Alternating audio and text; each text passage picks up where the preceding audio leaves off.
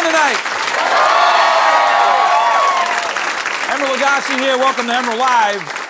Hey, you know, there's a big craze going on. I'm not probably telling you anything you don't know about this whole low-carb eating stuff, right?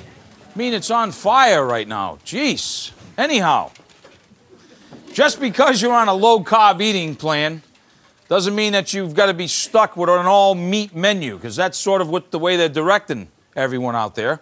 I've got a menu for you tonight that's not only low in carbs, but it's high in flavor, and you won't miss a thing.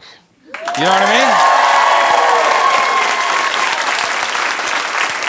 Hey, speaking about good flavors, give it up for Doc Gibbs and the Emeril Live Band.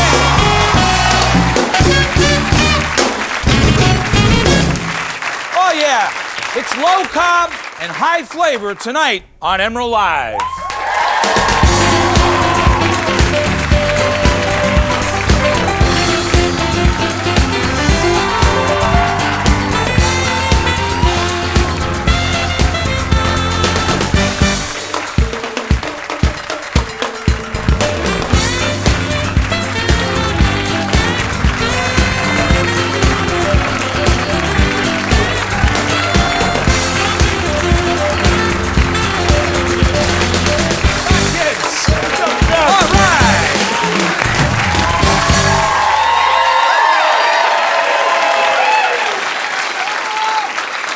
So, I got a big show for you tonight. Got some really great, creative, low-carb dishes that I put together, and I hope you enjoy them.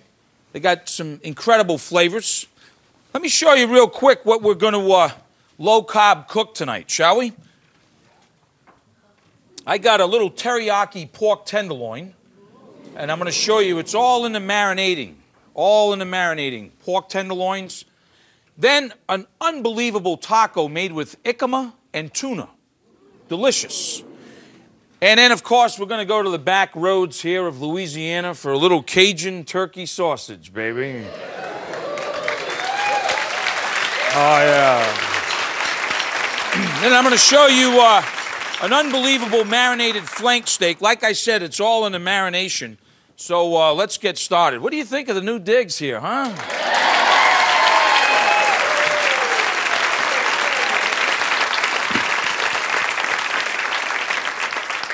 Pork tenderloins. Most people, they don't know what to do with them. They go in the store. Gotta wash the old hands first, you know. You know, we got all kinds of police here. Soap police, water police, you know, paper towel police. So, they generally, when they're packaged in the grocery store, they usually come 2 tenderloins. So, this is like the filet mignon of pork, basically, is what it is. And don't have a lot of fat on them. Whatever fat is on there, you want to trim them off. Trim them up real good. Then it's in the seasoning here in the marinade. So let me show you. We're going to get started here. First thing, I have soy sauce. The low salt kind, right? Then I have a little rice wine vinegar. And I have a little sesame. Then a little allspice. You know, that can that you have in the pantry? You've had there for, what, 6, 7 years the last time you used it? So we're going to have a little fresh ginger.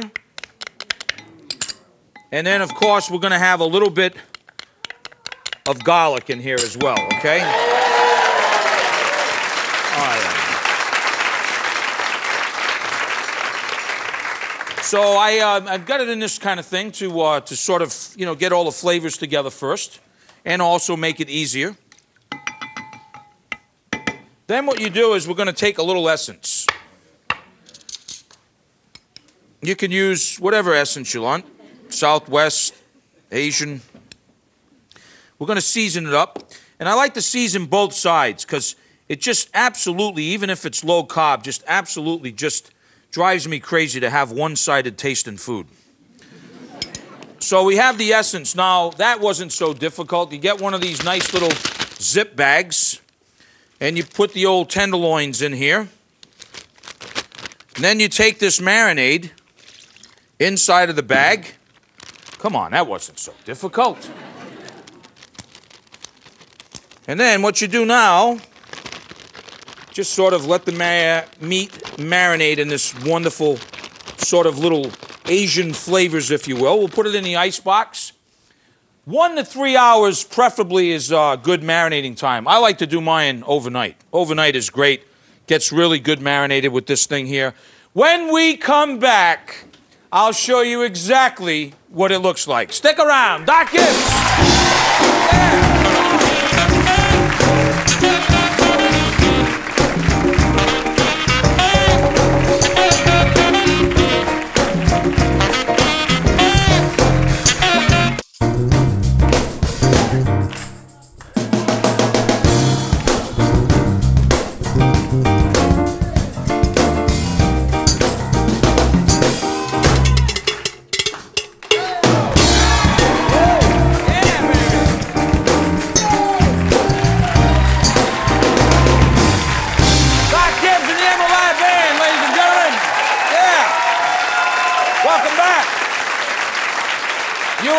Probably can't even believe we're cooking low-carb, high-flavor food here tonight.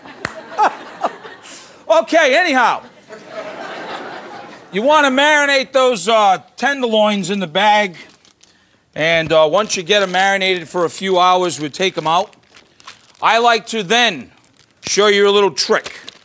Now, we want to start searing these things. So I've got my skillet here.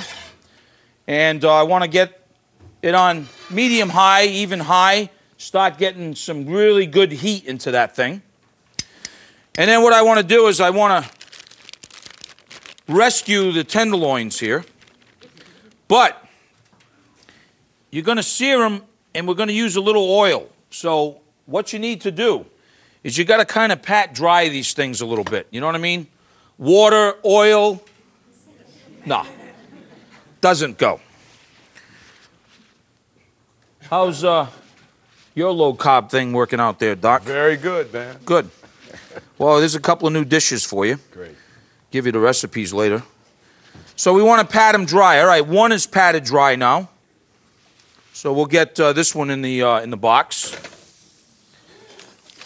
Oh, yeah, babe. See, we really cook on this show, you see? You know what I mean? It's just...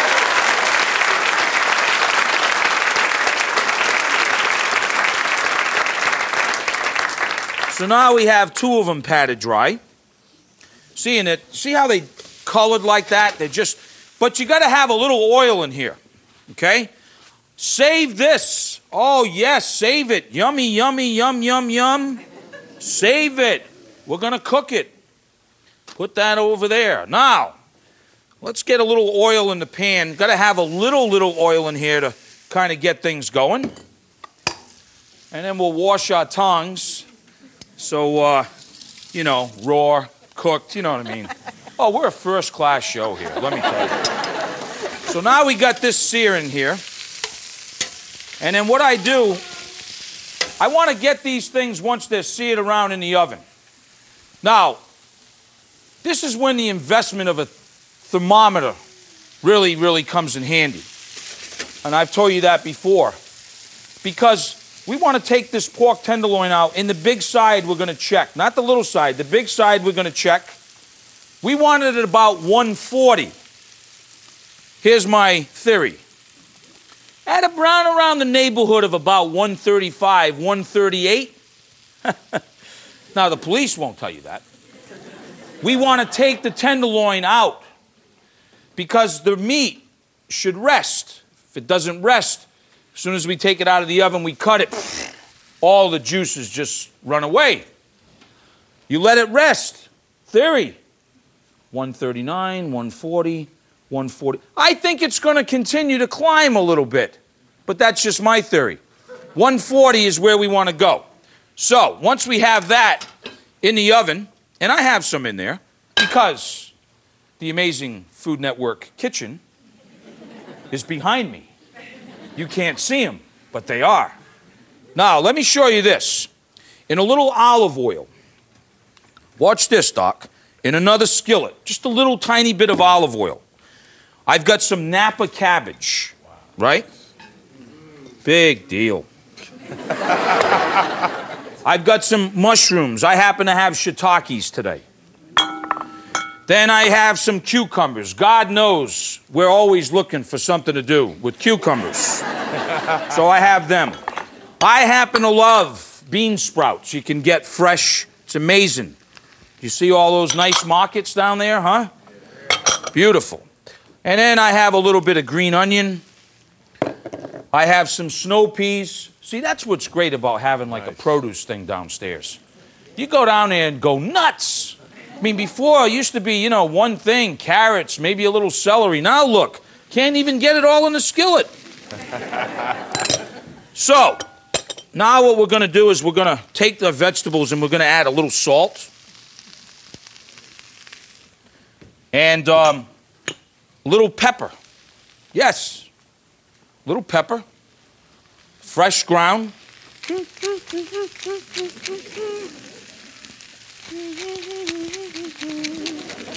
Okay, fresh pepper. Beautiful. Now you can really add whatever you want. Okay, so I got the cabbage here, Doc. Just slightly going to warm it like this. Don't try this at home. Then I have some spinach. Okay? And now watch this, Doc. I got some spinach like this. And I'm going to add some fresh parsley or whatever herbs you like.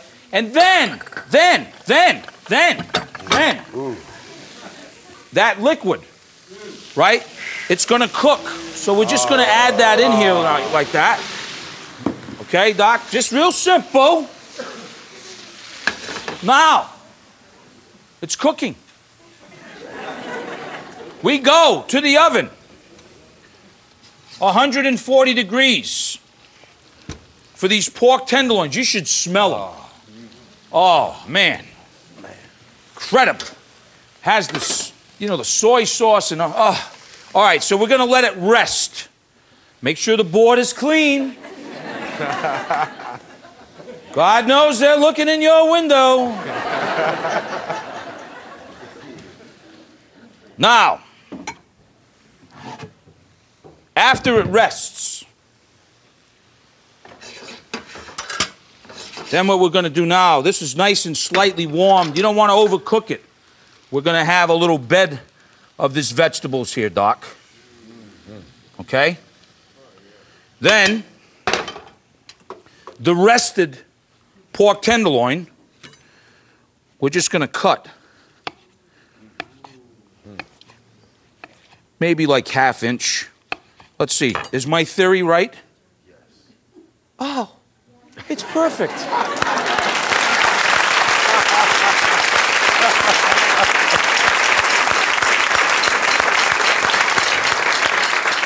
So now what you can do is take this delicious pork tenderloin around and around and around. Doesn't that look great? Oh, around and around and around. Round, round, round. And then I take my piece, set it just like that on top. Okay? And a little peanuts like this. Some peanuts. And a little garnish. Oh, yeah, babe. And there you have it. There's the first low-carb dish. Low-carb. So I'm going to take this onion, a couple of these tomatoes, a little bit of oil, some essence, and I'm just going to put them on the grill. A little more essence. The whole point of what I'm going to do here is I want to char this. Another little cooking secret, charred. A little different flavor. Because I'm going to take that and make a charred Pico de Gallo. Are you with me on that? Yeah. All right? I'll show you what it looks like when we come back. Don't even think about touching that dial. Back in.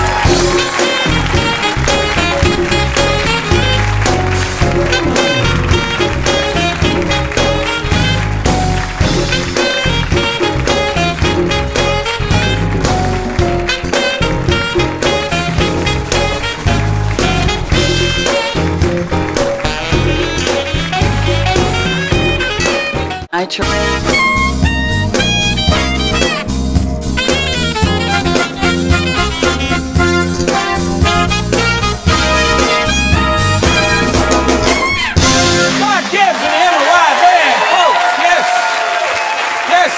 Welcome back.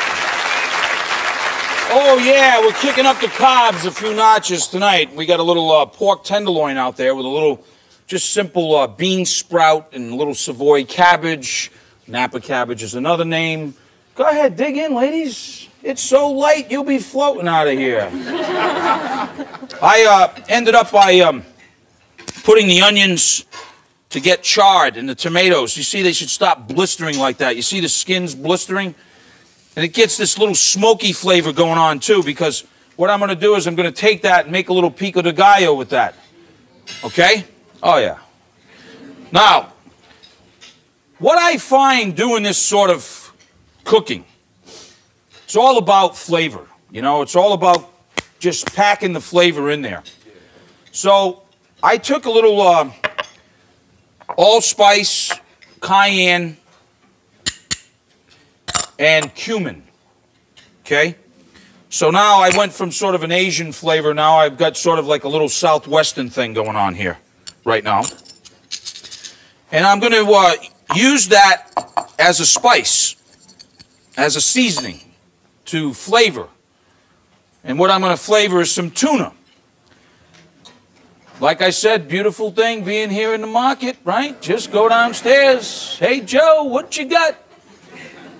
Emeril, I happen to get some fresh tuna. Okay, I'll take it.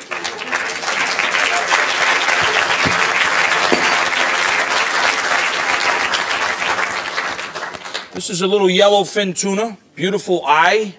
Okay? Nice. So what we're going to do now is we're going to cut a few steaks of the tuna. See? Got to have the right knife for the job. This is kind of a little shorty. That's okay. So what we're going to do is cut a few steaks like this. And then what we're going to do is take our spice mixture and we're going to season them.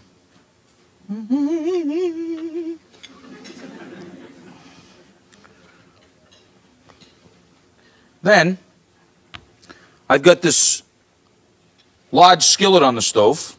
You could do it on the grill, too. No big deal. If you want to grill it, not going to hurt my feelings. We'll save that. Now, what we're going to do is just take them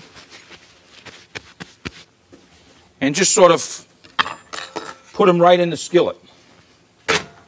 Turn the heat on. And I'm looking sort of for that, I think, rare to medium rare for this. What I'm going to do is make a taco. So I've got the tuna that's on.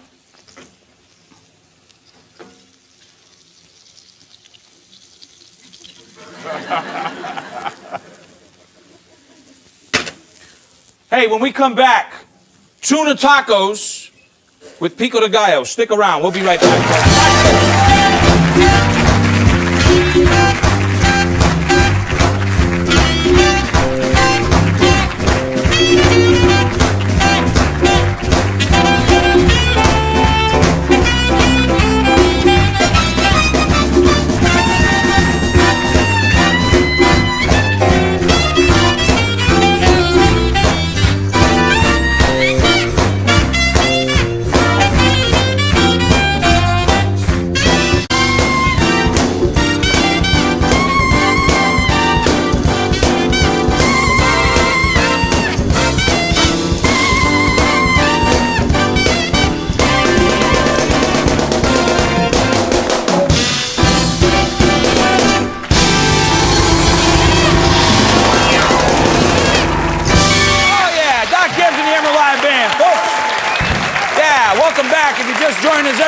Here cooking up some low-carb, high-flavor tonight. Hey, didn't that sound fantastic, huh?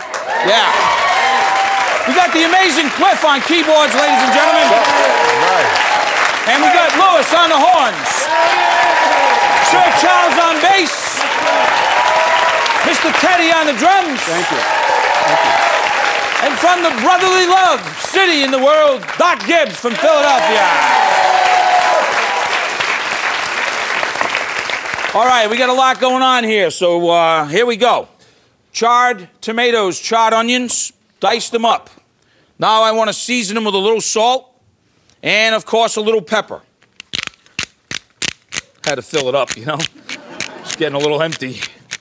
Now, we're going to add to this the juice of 1 lime, some cilantro, also called coriander. We're going to add just a tiny bit of jalapeno pepper in here. And got to have a little bit of garlic.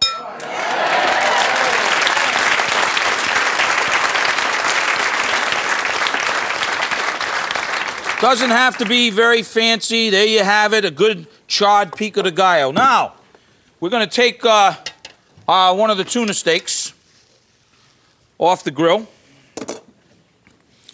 And first we're just going to cut. Oh, yeah, that's perfect. Nice medium rare. So we're going to cut a little bit of the tuna here and dice it a little bit more. Now, one of my favorite things I've been using for years, I absolutely love this in relishes, all different kinds of things. This is here, it's called jicama. It's with a J, but it's really jicama, how it's pronounced. And it's kind of sweet. It has a texture like pear, if you will, okay? Not as sweet as pear, but it's really delicious. It's supposed to be good for you and all that stuff. It's, you know, anyhow. So, what I did was I just took the bottom of the jicama and the top of the jicama. I'll show you what it looks like. It's white inside. You got to peel this brown skin off. But what I did is I peeled it, and I really, really thin with my knife, just kind of did like little slices. You with me right there? So, and you can do it on a mandolin too, if you have that. So the point is, what we're going to do now is make a taco real quick. I have guacamole. And those of you, many of you have done that www.oskemeril.com thing. Well, it's actually foodnetwork.com. And then over to the Emeril page about why your guacamole gets discolored. Well, a couple of things that you can do. One, you could add a little sour cream to it. That will help it. The enzyme in sour cream will keep it fresh. Two, like I have right here. See? When you get the pit, the seed out of it, just keep it in. See how fresh it's looking there? That's another thing you can do. Okay? Or a lot of acidity, like lime juice or lemon juice, also works. Okay? Now, I take one of my little thin pieces of jicama. And basically what I do is I just pat it dry. And then I take that. And then I take my tuna. Right inside here. Then I take the pico de gallo that we made. Charred pico de gallo. Okay? And then a little bit of guacamole. And there you have an unbelievable taco made with tuna and jicama, just like that, you see? Nice, huh? Great. Thank you. You're welcome. Yum. So you just kind of roll it up like that, and then take a bite, and then you can share with 80 million people what you think. So that's the tuna taco with the jicama.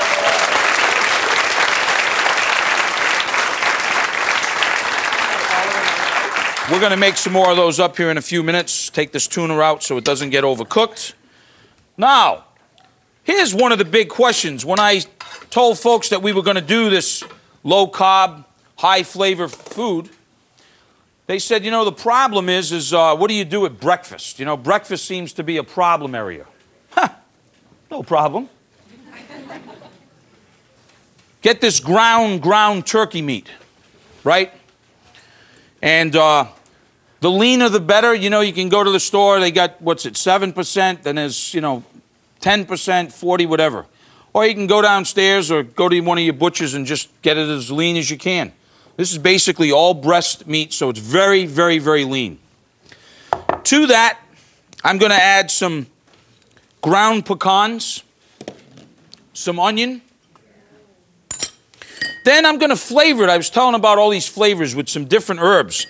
I'm going to use a little bit of sage, and that goes a long way, sage. It's like dill. That even goes a longer way. Whew. Try that sometime. Want to frighten some people on the subway? Bring a bunch of dill. Sounded good, anyhow. Then I got a little bit of thyme and a little rosemary. Then I got chipotle peppers. You know, they're smoked jalapeno. Oh, they're good and spicy, chopped up for a little heat. Cumin, garlic, and a little bit of oregano. Okay? So we got all kinds of flavor going in there. We're going to add just a tiny bit of salt.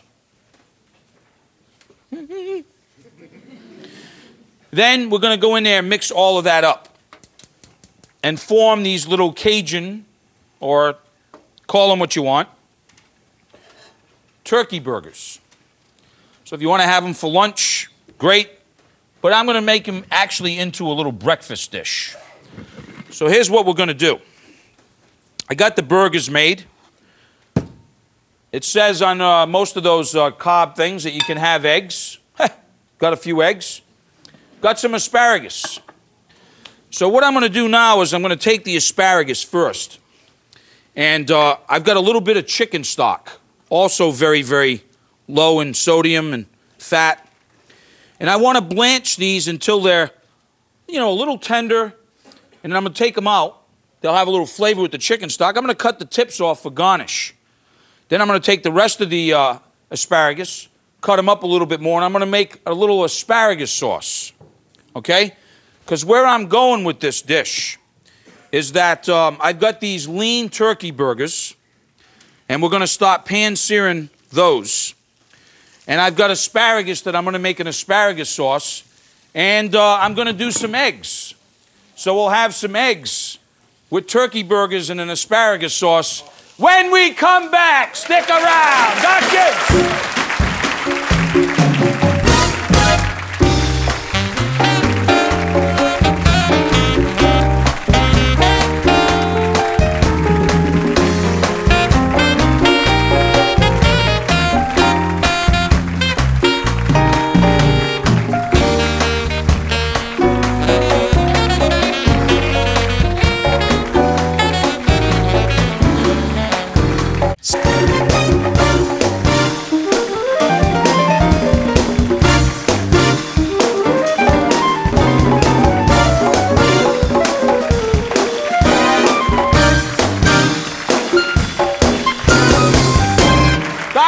And the Emeril Live Band, folks.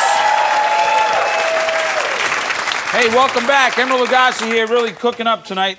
You know, when in doubt, you know, I'm searing these. I don't want to get a lot of fat in here. And there's not a lot of fat in here. That's why I'm getting a lot of color, you know? Because it's just like really direct. It's like putting your hand right in the pan, you know? It's the same thing. Really. So, when in doubt, just use the oven. You know, want to be sure that the insides of those things are going to cook. While you were doing whatever you were doing at home, everybody here was making asparagus sauce with me, listening to Doc Gibbs and the band.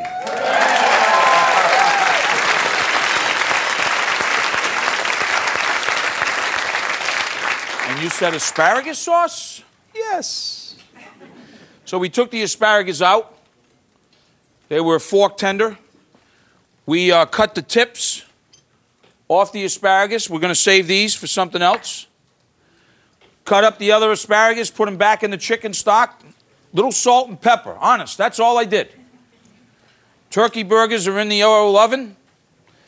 So now what we're going to do, real simple, once this sort of gets tender, we'll make a quick sauce out of this.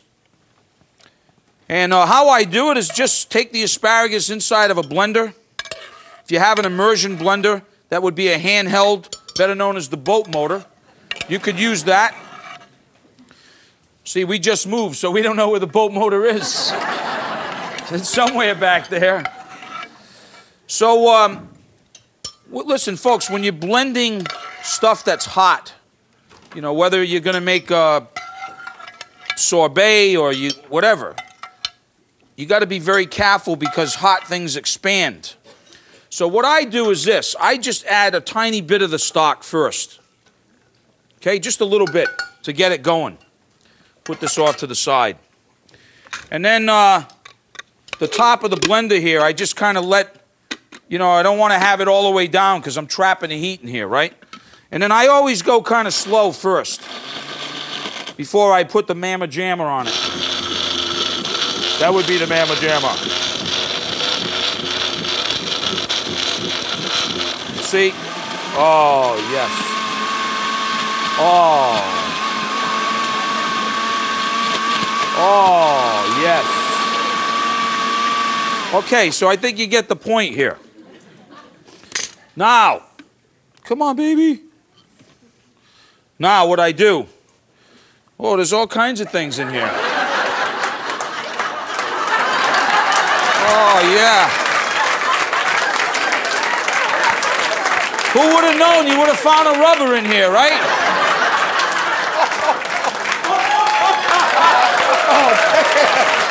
It happens. See, that's what really happens when you really cook on a real cooking show. That's all I can say. I told you we just moved. All right, I'm taking out the old iron thing here. God, is there anything else in there? A couple of snails, maybe. So I think you get the point here. I'm putting the asparagus back in here. Doc, you can't make this stuff up, you know? I know. And you know what? We've never been nominated for an Emmy Award either, you know? But anyhow, I know. Isn't that a shame? Now, oh, give me a break. Now, we got the sauce going on. I got to get serious here now, please. I'm under a lot of pressure. All right, here's what we're going to do now. We're going to take a little butter, because they say you can have that on this thing. And we'll put a little butter in here. Little butter, whole butter like that. You know, if you're going to cook with butter like this and you're worried that the pan's too hot, you can always cut it with a little bit of oil like this. You see, in the half oil, half butter, it brings up the smoking point so it doesn't burn. Make sense? All right, so now I thought we would do a couple of fried eggs here. Why not? Oops. That one's for you, Doc. All right. All right, so we've got some eggs going on now. Nice, nice. Going to be beautiful. The asparagus sauce. I think we're ready to finish this thing so we can move on. Thank God. This thing is ruining my career. All right, so here's how I see it, Doc. Oh. Got the eggs going on. We got to season them. Give us a bit. Oh, it's coming. All right, so Doc, I'm going to use one of these sort of wooden spatula things here now. All right, flip them over. Over easy? Over easy, babe. All right, let's put this one over. Beautiful. All right, so here's how we're going to finish this here, folks. Very, very simple. See, I think that we should just take, since it's breakfast, we'll take one of these great turkey burgers on the old plate there. And then we should just take a little bit of that healthy asparagus sauce. Oh, yeah, babe. See, Doc, it's really, really light, but it's got a lot of incredible flavor. Nice. And then what we'll do is we'll just take one of these over easy things. Come on, baby. Come on. Right over like that, Doc. And then we can just take a couple of these asparagus tips that we had there. And a little of this and a little of that. A little of that, this. And a little bit of that. And then there you have it. It's very simple like that, folks. A little burger like this. All right.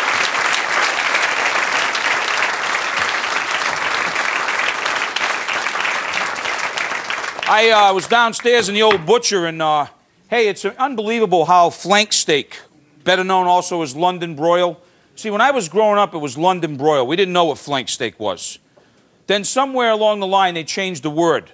Then it was flank steak. And I got lost along the word there. And I got to tell you, my feelings were a little hurt, okay, when you changed the word. But anyhow, so I'm going to do one of those bag things again, okay? Flank steak, salt, pepper, Creole mustard, red wine vinegar. Oh, yeah, babe.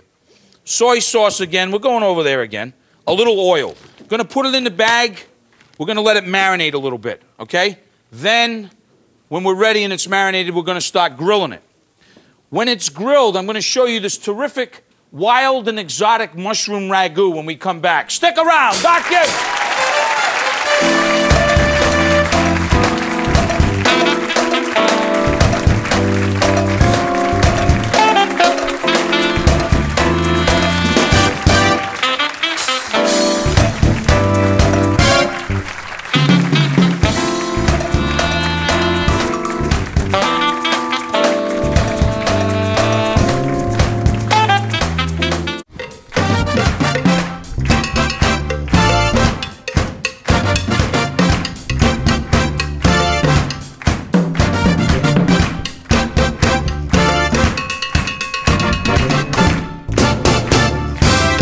Doc Gibbs and the Emeril Band.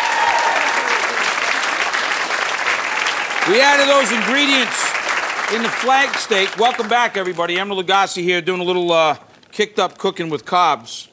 And put it in the ice box. That would be in the refrigerator. And you want it in there. I like mine overnight. You take it out. Well, we'll get there. Now, I told you about this mushroom ragu. I got some regular olive oil here. And what I'm going to do is I'm going to start. I cut up just now some button mushrooms. And I have some chanterelle mushrooms, golden chanterelles. And then I took some portobellos, the steak of the mushroom, and I put that in there. And now what you got to do is you got to season them. Because, you know, where you get your mushrooms, they don't come seasoned. So, we got those cooking right now. We're going to hit them with a little, oh, yeah, fresh ground pepper. A lot of fresh ground pepper, you know.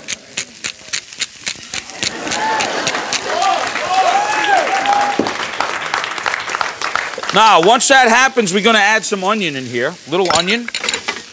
And then we're just going to sort of lightly coat them like this and start cooking them down. Now we want to get the flavor going in there, so we're going to add some garlic in here. Oh, yeah, babe. A little bit of thyme. Now, I've got red wine vinegar, I've got a little bit of soy sauce, and I got a little rice wine vinegar, which I wish you could smell this at home, because it smells unbelievable. So now I got this ragu going here, and then just to cap it off, what I'm going to do is start smothering it in a little bit of tomatoes like this now, okay? Oh, yeah. Come on, this is a real show here. Now, back to what we were talking about. So it's the next day, and you'd get your flank steak. And you get your flank steak here, and then what you want to do is either on a grill. You can also do this in a skillet on the stove. If you're going to do it in a skillet, pat it dry. But it's got all of this delicious marinating flavor going on right now. You see that we did there? You can discard that. Now, let's talk about one more component for this great dish. Sometimes I get in the mood for a little herb salad. I got some cilantro and parsley and basil. I got a little bit of marjoram, chives, not too many harsh herbs. And then what I do is I take a little bit of lemon juice, okay, and a little olive oil, just a little bit. Then a little salt. And then again, a little pepper. And we just kind of toss this a little bit. Now, when the flank steak is grilling, again, the theory of 140, you want to take it off, sort of let it rest a little bit, okay, before you cut it. Again, like I said, if we cut it right now, the juices just run wild. The other thing is with flank steak, you see how they got these grains here? Okay, you don't want to cut with the grains. you want to cut against the grain, and that will make it even a little bit more tender. Okay, so when I want to finish this deal, quite simply what I do is I take this delicious mushroom ragu here, a little bit of that on here with the tomato and the stock, and then what I do is I just take a few slices on an angle of the flank steak.